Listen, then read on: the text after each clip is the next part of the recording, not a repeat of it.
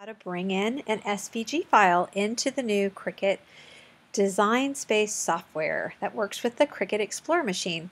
So let's get started. I've pulled up the Design Space software and I'm going to go ahead and click on Create a New Project.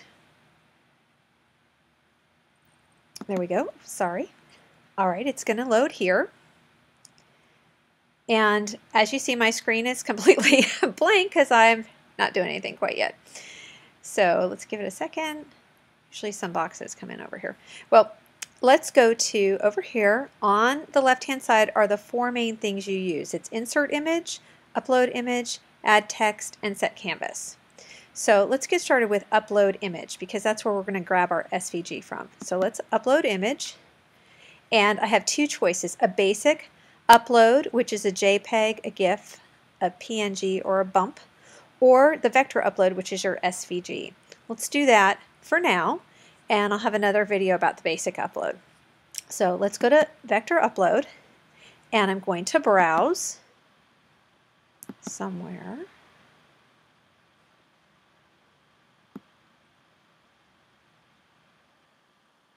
Well, here's an easy way to do it. Oops, help if I spell it right. .svg. There we go. Okay, and there's more than that. Here we go. Okay, here we go. That's what I'm talking about. Apparently I have quite a few on here now, don't I?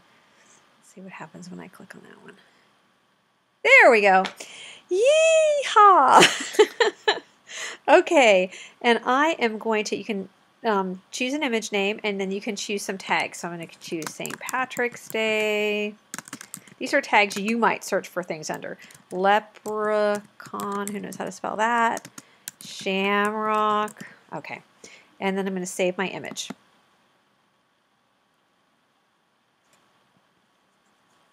And there he is, uploaded. So let's add him. Oh, we can see him, and I clicked on him, and now, so it's highlighted in that green check marks there. You'll notice that whenever you're going to insert images, and I'm just going to click on Insert Images, and there he is. And over here you can see all the layers that he encompasses. So there's his face, there's the face, and all the yellow, and everything else. Now let's make him bigger. Easy to do because you just go down to the corner, and you click and drag. Let's make him nice and big so you can see him. Let's say I want to put him on a card. I can go over here to Set Canvas, and I can pick, there's a million canvases here.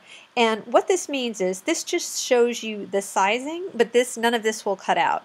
And you can see there's loads of stuff. There's bags and banners and blazers and jackets and cards and even your Cricut machine, all kinds of stuff. So I'm going to choose a square card. Now I'll click on Done. And then here comes my canvas property box. Now I've got a card here and it's telling me it's 3 by 3. Well, I don't want 3 by 3. I want bigger. I'm going to go to that and scroll down and get 6 by 6. And then I can also change the background. So let's change the background to orange. I know that's going to be hello, but let's try that. And I'm going to say Update Canvas. And there's my updated canvas. And so you can try different colors. I'm not going to cut this, you guys, because I'm not cutting an orange card, except at Halloween. But you can go ahead and change the canvas all you want. But keep in mind, the card doesn't cut out. It's just to show you what would it be like if you did cut this card out. All right, let's take a little peek at these layers again. Now there's a little thing on here called Sync. It's up here in this top right-hand section. When I press on Sync, it breaks all the stuff down into mats. So I've got a mat that's got all black stuff on it, white, orange, that looks like the little cheeks, on and on and on. If I want, for instance, some of the colors to be the same, so I've got all these greens here.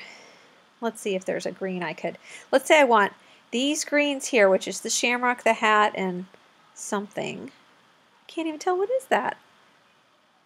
Looks like his whole little body. Let's say I wanted that all to be dark green. I could just drag it down to the dark green layer. Oh, you can even drag individual pieces. Look at that. And then it changes. Let's bring that back up.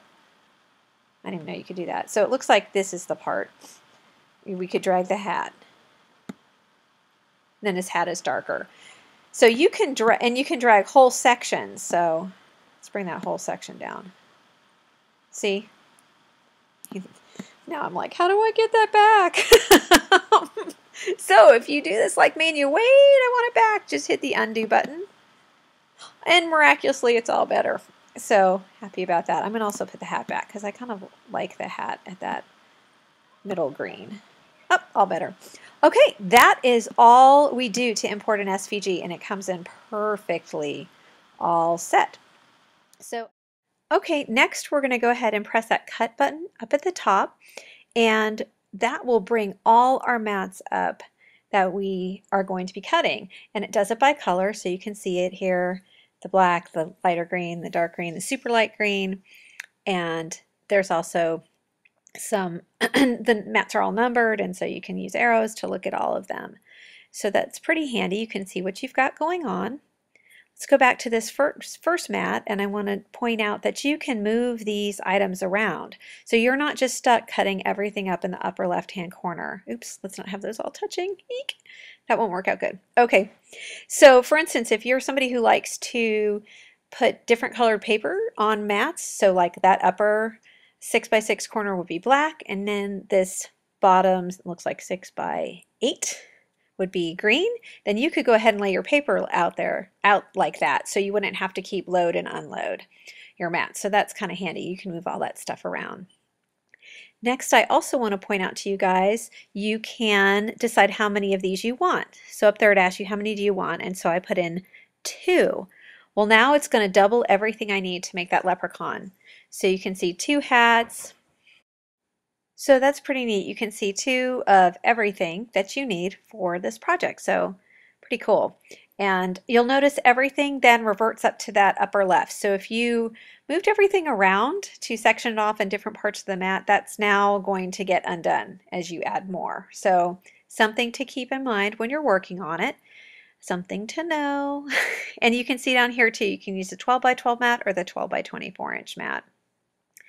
And also take a look down here by this bottom right where it says go, there's a shopping cart and it says $0. Well, it's no money because this is an SVG I imported, so it doesn't cost me anything to cut it. Any images you own, it won't cost. So I pressed go, and this is what comes up next. It shows all the mats, and my Explorer isn't connected right now, so you're not seeing that, but you go ahead and you just load it, and then you make sure to set your dial at the right setting for cardstock or whatever, and you just press the go button on your machine. There's only 3 buttons on your machine plus the dial, so not hard to figure out, and it will blink, and when you're ready to put a new mat in, it makes a very, very slight little sound, so it's kind of interesting. I'll be playing that and showing you how to cut with that a little bit later, but this video is already sneaking up to being kind of long, so that's pretty much it. There you have it, uploading an SVG and going ahead and getting it ready to cut. Take care.